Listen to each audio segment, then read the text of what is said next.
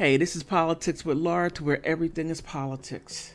Whether if it's here locally in the US or if it's international, you will get the true news because I use newspapers from around the world. Politicians here or politicians over there, or if there's a war here or a war over there, I would make sure that you know about it.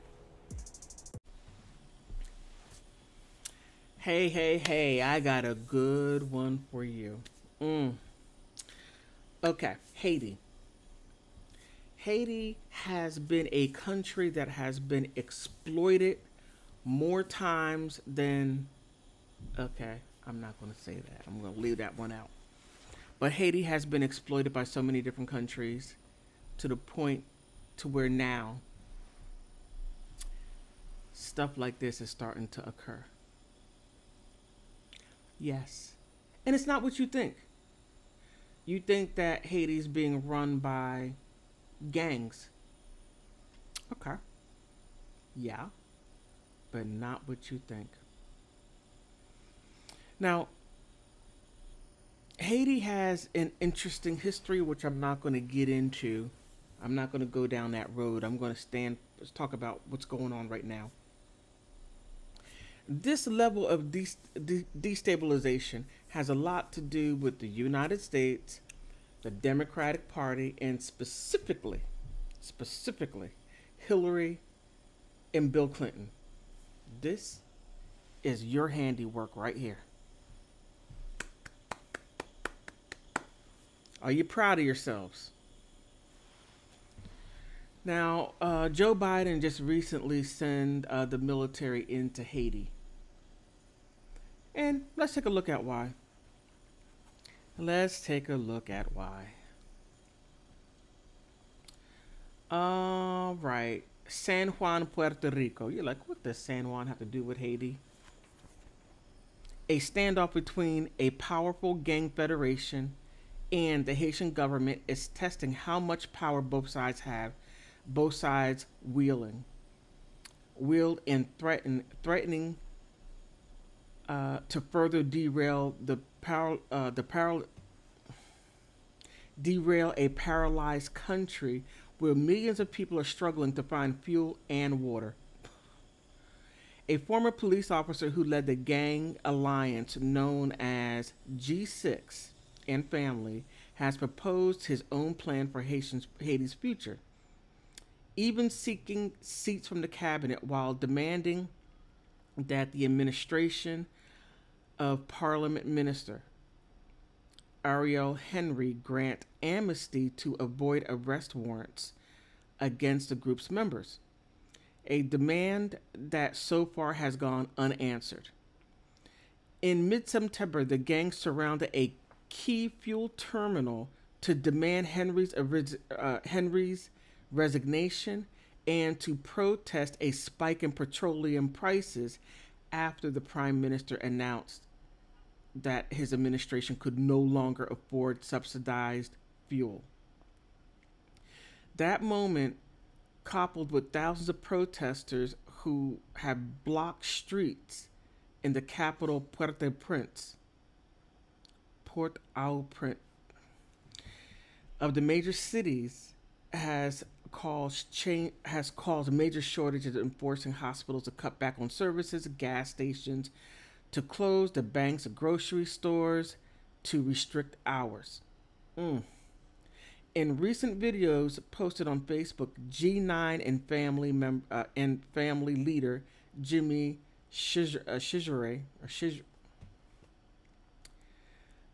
has who goes by the name Barbecue, read a proposed plan to stabilize Haiti that includes the creation of the Council of Sages.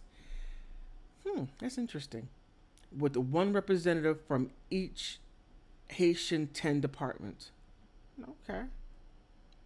The gang is also demanding position in Henry's cabinet, according to the director of Haiti's National Disarmament, Dismantling, and Reintegrating Commissions. speaking to radio stations Magic 9 on Thursday. It's a it is a symptom of their power, but also a symptom that they may fear what's coming. Robert Faton, a Haitian political politics expert at the University of Virginia, said that the gang's demands Henry and 18 members of the cabinet appeal uh, nearly a week ago for the deployment of foreign troops to quell violence and to end the fuel blockade. A proposal that has yet to be formally discussed by the United Nations Security Council, which meets on Monday. I don't know what the United Security Council has anything to do with what's going on in Haiti unless if they're perpetuating it. But that's for another video. The gang, which has overpowered and understaffed and under-resourced police department, is likely wary of the political deployment of the specialized armed troops, Phantom said, aka United States going in. They are trying to get the best deal they can get, while to some extent that they have the upper hand. Very true. The gang demands are nothing new in Haiti, and that they have grown more powerful since July 2021 assassination of Jovenel Moise. And I wonder how much the United States has to do with that right there. I don't know. I just think that whenever something wild goes on around the world, that the United States and the criminals in action have something to do with it. Wherever there's instability, there's normally some United States official or government employee doing something, or some kind of American mercenary, or backed. I don't know. I just have to help. I don't know. But which threats were quickly quelled in the past with the help of the UN peacekeeping forces, Fanson said. In the aftermath of the rebellion that ousted the former Haitian President Jean Bertrand Aristide, the President Rene Preval ordered gangs to lay down their weapons. He did it peacefully at first, but upon receiving no results, he threatened them. Let me see. Do I want to continue? The gangs have played major political roles before, and I don't even want to call them gangs. I think that right there is just the wrong. Not call them gangs. These people right here,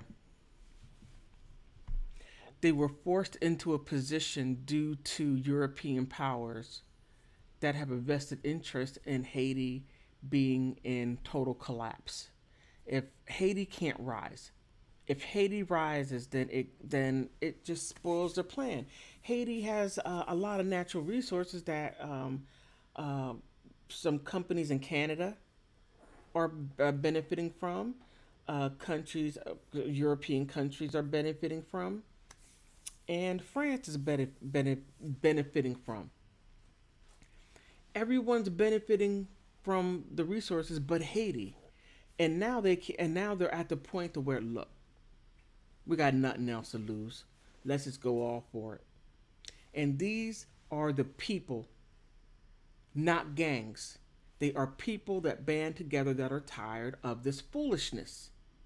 And this is what you get. Thank you, Bill and Hillary Clinton, for going down there destabilizing this country. I hope you're happy of your handiwork. And yeah, I'm being funky about it. Yes, I am.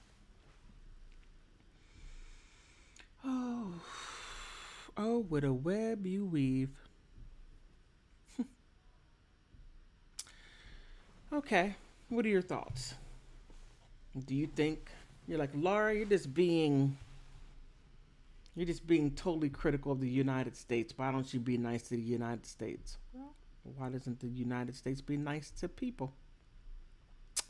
Yep. Okay, tell me what you think.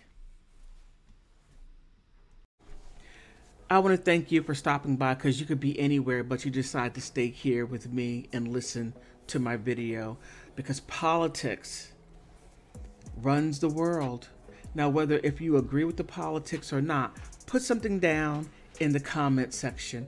Whether if you agree or disagree with me, that is okay. We can agree to disagree, or we can agree to agree. So please help me get to 500 subscribers, and then help me get to 1,000 subscribers. And thank you for stopping by.